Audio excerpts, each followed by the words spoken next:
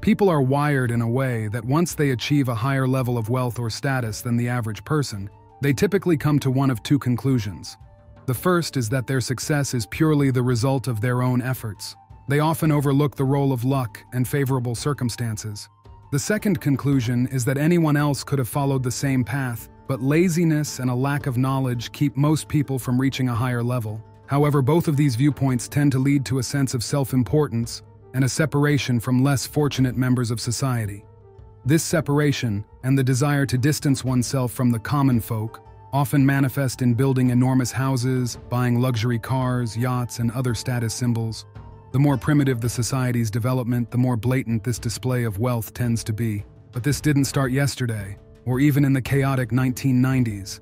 The Neolithic Revolution, aside from introducing agricultural practices, disrupted the traditional way of life. Small, tribe-like groups of hunter-gatherers largely disappeared, while in regions favorable for farming, the population began to grow rapidly. As these populations began to produce surplus food, often more than needed for survival, it changed everything. In the past, when attacking another tribe of hunter-gatherers, people could only gain tools and items they could easily make themselves. Now, however, villages held substantial food reserves. A successful raid meant the chance to feed oneself without farming. However, as we might say in the 1990s, it was even more profitable and somewhat safer to offer protection services. This meant providing security for a fee, and if someone refused, they could be robbed instead.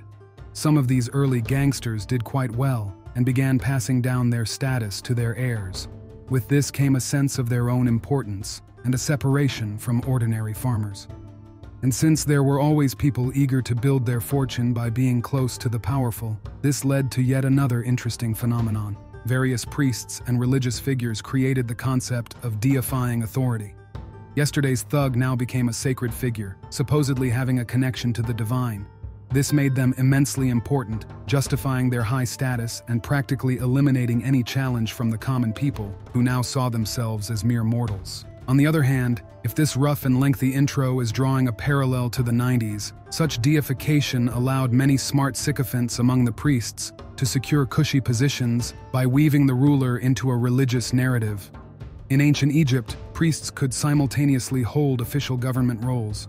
However, divine status also demanded some material justification beyond just fancy jewelry and clothing. In fact, as early as the Copper Age, megaliths started to become widespread.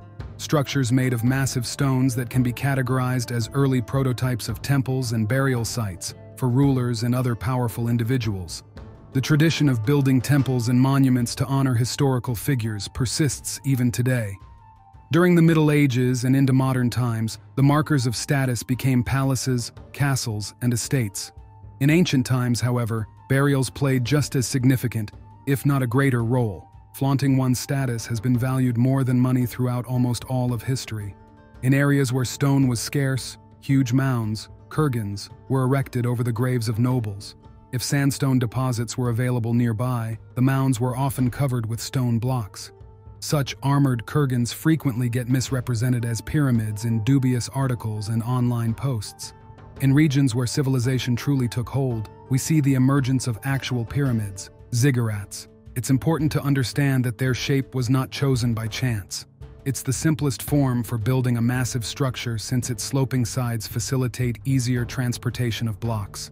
Plus, it's the most stable shape because most of the mass is at the base, forgiving many imperfections in the blocks. Simply put, the pyramid shape was dictated by the primitive construction techniques of the time. Building a massive structure as a cube or cylinder would have been beyond the capabilities of the Egyptians and other early civilizations. Limestone pyramids were preceded by less reliable constructions made of mud bricks. It's also worth noting that the theory suggesting the blocks were made of some kind of concrete is unfounded. Modern researchers even know the exact quarries where the blocks were cut. In fact, the Pyramid of Khafre is located near an ancient quarry. Its base is essentially a natural rock formation that was shaped as needed. Claims about the extraordinary precision of the block's geometry are also exaggerated. Gaps were often filled with gypsum mortar during construction. The blocks themselves are frequently portrayed as gigantic and immovable. However, we need to understand that the average block of the Great Pyramid of Khufu weighs about 2.5 tons. With limestone density around 2,800 kilograms per cubic meter, a 2.5-ton block would be a cube with 90-centimeter sides. Depending on the source, the largest block of this pyramid weighed 15 tons, equivalent to a cube with sides just under 2.5 meters. A typical bedroom in a modest apartment has an area of 15 square meters. With a ceiling height of 2.5 meters, its volume is 37.5 cubic meters. A stone of that size would weigh over 100 tons, twice the average weight of a Stonehenge block. However, in later antiquity, people moved stones weighing many hundreds of tons, like the megaliths in the Temple of Jupiter. Before we dive into how this was done in ancient times, we need to consider what weight a single person can move without levers, using only muscle power. If you look it up, you'll easily find videos of strong men pulling airplanes weighing over 120 tons or trains weighing 200 tons. Of course, you can argue about modern wheels and bearings, but it's hard to deny that dragging something is easier than lifting it, and rolling it is about 50 times easier than dragging. For instance, pushing an empty rail car weighing 35 tons is within the capabilities of an average man. However, lifting 100 kilograms overhead, which is 350 times lighter, is a task few can manage. Let me give an example from the time of Catherine the Great, taken from an article on anthropogenesis.ru. To construct the pedestal for Peter the Great's monument, a stone weighing 1,250 tons had to be transported. That's 1.5 times heavier than the largest stone block of antiquity. Special grooves were made for this, and metal spheres were placed inside, allowing the stone to roll. With friction minimized, moving 1,250 tons required just over 1 ton of force, handled by 2 manual capstans. The force was amplified using pulley systems, increasing it to 50 tons, or about 1/23 of the stone's mass, enough to move it. All the work was done by 64 people, and this method was likely known since antiquity. It's worth noting that a typical hemp rope, known since ancient times, with a cross-section of about 5 centimeters, can hold a load of up to 120 kilonewtons, or about 12 tons. Wood, on average, withstands compression of about 500 kilograms per square centimeter. In ancient Egypt, there wasn't much need for complex systems with grooves and spheres. Blocks could be transported using simple rollers, where logs acted as rails, or even with sleds alone. According to Herodotus, a massive road was built for transporting the pyramid blocks. As depicted on ancient frescoes, 172 men were pulling a 60-ton statue of the nomarch Jehutihotep II on sleds. Although 1,500 years later, the Greeks would likely consider this method barbaric and inefficient.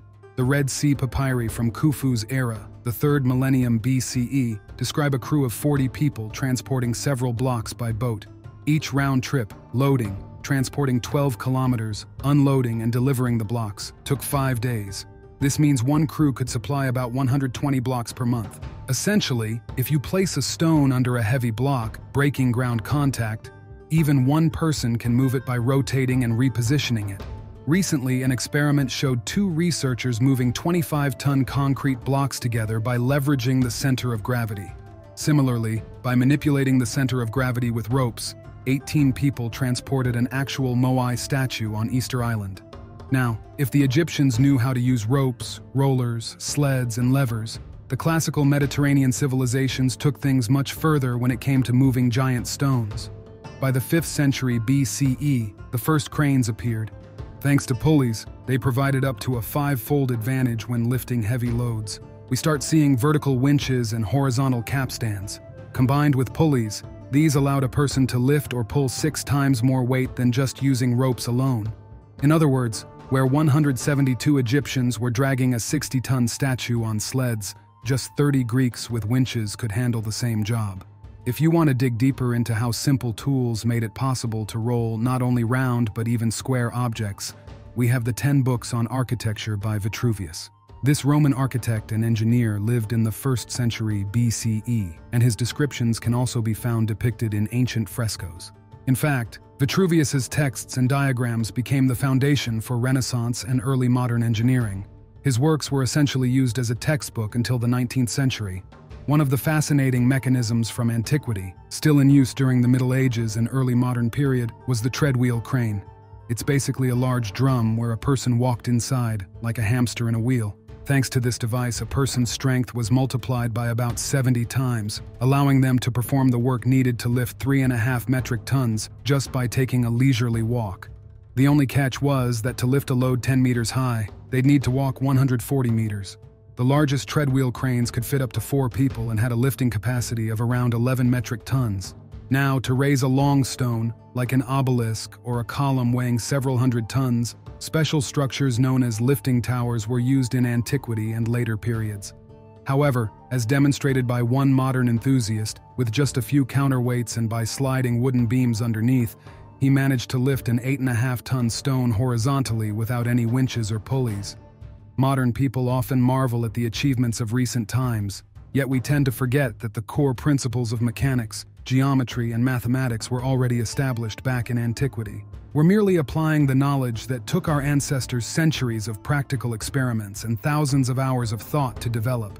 In essence, the Renaissance was nothing more than a moment when Europe caught up to the level where society had a renewed need for ancient knowledge. And since many of these works were preserved, it sparked a developmental leap that essentially shaped the world we live in today. Could ancient people really move those massive stone blocks? For me, the answer is obvious. Today's society relies more and more on machines, and with this increasing automation, we're drifting further away from understanding our own capabilities and moving further from objective reality.